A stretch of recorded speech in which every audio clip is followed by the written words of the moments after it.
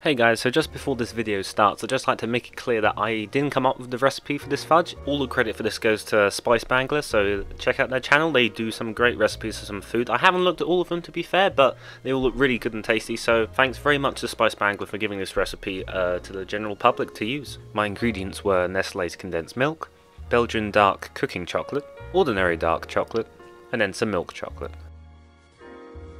I've actually forgotten to use a container. After some scavenging, I found a dish for hearty beef pie. Hopefully it will work just as well for fudge.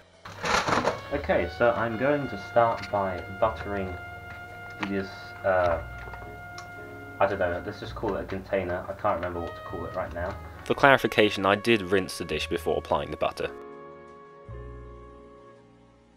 Ah! I need scissors. Got some. It would be preferable to have a more rectangular shaped thing, but this is what we have, so it's what we're going with, alright? I just saw a nice recipe and I decided, hey, that seems simple enough for my small brain, I'll use that. So we're just going to start by placing this down like so. And now just another strip. Thank you very much to my brother for filming this and helping me out. So shout outs to him. Check out his channel. I'll put it in the description. Yeah, now let's butter up this part as well. And now we'll stick this in here. Right. Yeah. In the video, I believe they use proper parchment paper. This isn't proper parchment paper, I don't think, but it does the job. So we've now buttered this up. It doesn't matter too much if that it's not completely straight. Right, so let's set this off to the side. Now comes the part where I stab my brother. Nah, okay. We've got 3 types of chocolate here today. The recipe did say semi-sweet dark chocolate, but I mean, I don't know exactly know what that is. And at the end of the day, I mean, I'm sure it's fine to have some milk chocolate, so I just threw in some milk chocolate in there just to make up for not having semi-sweet dark chocolate. Boy, it's satisfying taking this off. Ah, isn't that lovely? So yeah, we need 300 grams of that dark chocolate. And here there were 200 grams, so I reckon, yeah, 200 grams in here, so I reckon once I'll break this up into segments first. This is actually kind of tough to break, to be honest. Yeah, that's not actually the chocolate cracking, those are my fingers. Although the recipe did say to chop up the chocolate, it was a bit tough for me, so I decided just to break it up. I have a feeling this is a bit too over the top. I feel I don't really need to chop it up like this. So you know what, I'm just going to break it up into smaller pieces. So this knife is pretty much pointless. But that's fine, yeah. I'll just break it up into these little pieces. This is fine. Okay, I'm a bit of a weakling. I'm no Hercules, so I can't break all of these pieces up. Right, so this is all this Belgian dark chocolate that I've got here.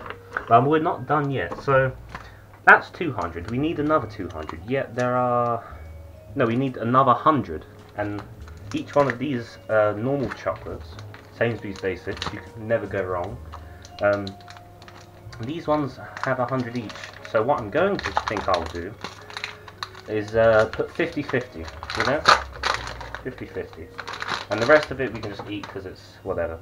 Right, well I guess I'll cut this in half, to be honest. Oh, there we go. How easy was that? Right. Let's put that one in. Right, I'll put this back in its wrapping. I'll put that away for the moment. My family can have that if they want. Alrighty then. So now, let's break this up as well. This is much easier to break up than that Belgian chocolate. Ah, those cracks are very satisfying to the ear. This is an awful lot of chocolate when you look at it. Hopefully it's not too much. Alright, so now we already have loads of dark chocolate, so you know what, we don't even make it too chocolatey. I'll put, this is about, oh I don't know, a third, roughly, just over a third of the dark chocolate in here. I'm not that big of a fan of dark chocolate personally, but since we're mixing this with condensed milk, it's going to be pretty sweet already, so I feel that it's fine to, it's fine, no worries, I've got this stuff covered, alright. So we got all the chocolate here. Nice one. Now we've got this condensed milk. Well, there was actually a bit of trouble finding this, to be honest. Sainsbury's had its own brand of evaporated milk, but not condensed milk, and I needed evaporated milk. No, I needed condensed milk. So that was annoying, and this was the only one available, Nestle. It does say cook with, so I'm not sure this is meant really for making this fudge with, but oh well, it's fine, no worries. So, here's the, well, it's time to open the can and lose a few fingers in the process. You know, I'm going to give this thing a rinse first. Shout out to my mum, by the way, for actually cleaning the cooker, otherwise it wouldn't look too good in this video. And I nearly stabbed myself on that screwy thing. Yeah, I wouldn't want to give myself tetanus. Alright, so let's just do that. Nice one. Right. So, unfortunately, this is one of the cans that don't come with one of those things you can just pull off. So I am going to have to do this. But that's alright. We don't have an electric can opener, but electric can openers are for weaklings. We're real behemoths right here. I know I said I wasn't Hercules earlier, but that's because I'm Zeus. Heck yeah. Anyway. Yeah, believe it or not, under this jumper, I'm just teeming with muscle. Right, so once this is all done, I'm gonna pop this all together into that pot over there. Yep.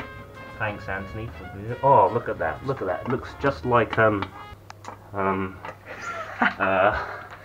Let's not delve into that. Right, so let's put this chocolate off to the side because you don't need this anymore. We'll put this wrapper in the bin. So, yeet. Don't need this knife anymore either. Alright, so it's time to mix it all together now. Nice. I really don't know how this is going to turn out. Okay, not too close to my face. You don't want to see my nostril hairs.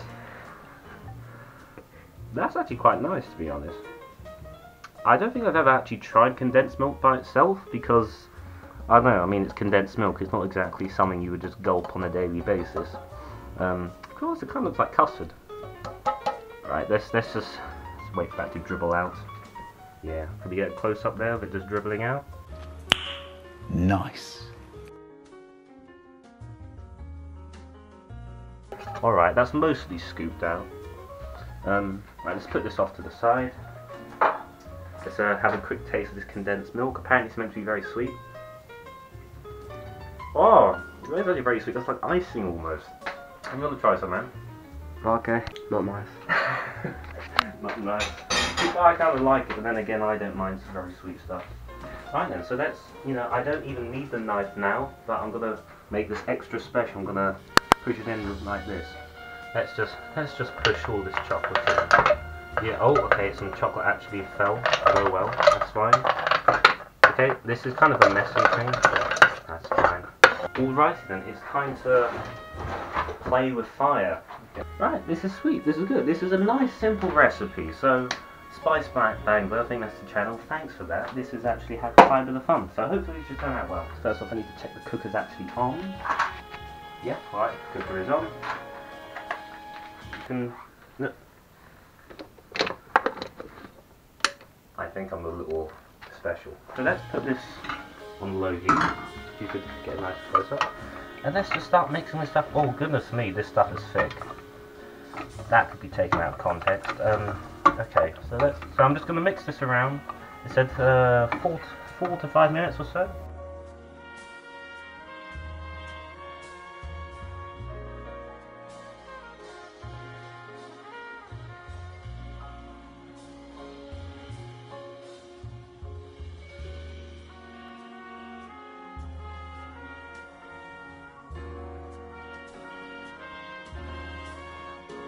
There we go, yeah, that's melting together quite nicely now actually, but I remember seeing in the comment section of the video I took this recipe from that it's very similar to a sort of Brazilian candy. Can't remember the name, but I think if you add butter, yeah, Brigadeiro or something, that's what my brother's telling me, so yeah. So, see, my brother knows more about this than I do. One time I went to Cambridge and I bought a load of fudge for 22 quid. Not the wisest investment, to be honest, because I didn't even end up eating much of it. It was my family, really. But yeah, that was I was there, and it was I think it was like £19 for 2 pieces, which sounds a lot, but they are very big pieces of a good fudge. Or maybe it might be actually maybe not 2 pieces. It was probably 4 pieces for £19. But I think you can get you could have gotten another like 2 more for 22, which isn't bad value considering everything. So I was like, hey, why not? I know it's the first time I've been there, and I got it. And it was very nice fudge, to be honest. It just, I don't know, maybe not the best investment. Let's just keep stirring this a little bit. Bring in this. Just do that. And let's pour it all in, shall we?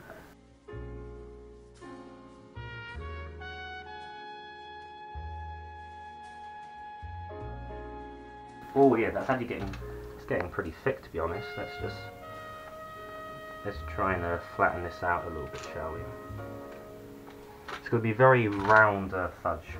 If we hit 100 likes on this video, I'll make a souffle. Yeah, that's not a huge jump in skill at all, is it? Going from 2 ingredient fudge to a souffle.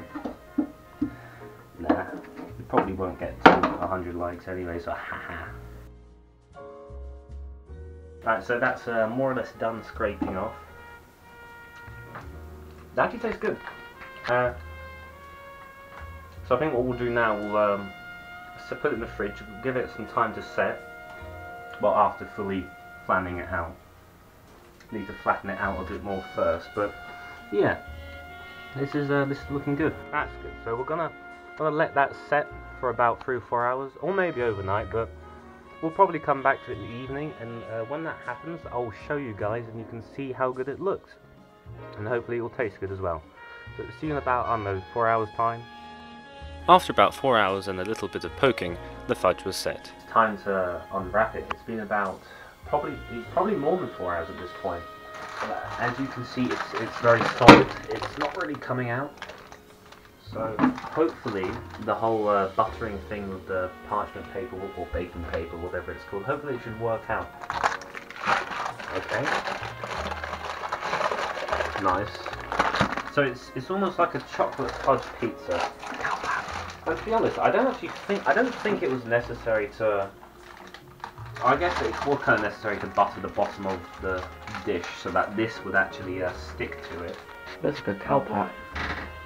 It does look like a cow pat a little bit, doesn't it? To be fair, it's coming out of the paper quite easily. So I think, yeah. What I'm gonna do, I'm gonna just turn it over. There you go. It's like a solid cow pat. Alrighty then, so let's just cut off a small bit and let's see what it tastes like.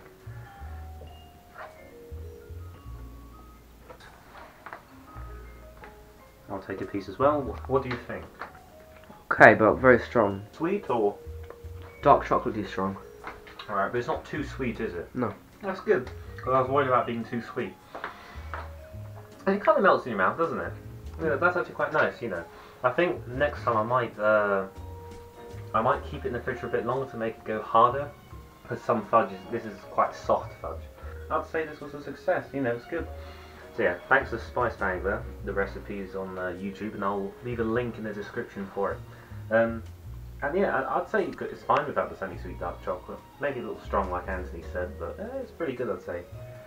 So yeah, so there we are. Despite looking an awful lot like a frozen cow pat, the fudge actually tasted quite nice.